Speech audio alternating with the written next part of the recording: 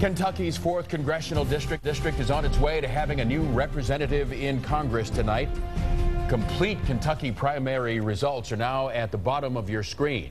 In a hotly contested GOP primary, Lewis County Judge Executive Thomas Massie defeated State Representative Alicia Webb Edgington and 5 other candidates to pick up the GOP nod to replace Jeff Davis. Massie says it's only the beginning.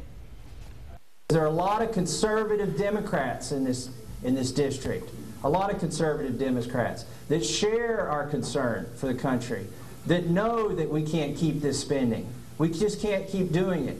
And they also value our liberties. So in November, we're going to do just fine. There may be another massacre in November.